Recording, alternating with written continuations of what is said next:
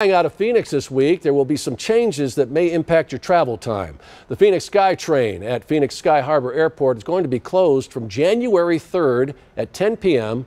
to the 4th of January at 6 a.m. for system upgrades and testing. The SkyTrain allows people parked at various parking garages at the airport, as well as the public taking transportation to the airport, all the access to the terminals there. Now, travelers are encouraged to plan ahead as the shuttle schedule is different than the typical SkyTrain schedule. Check it out.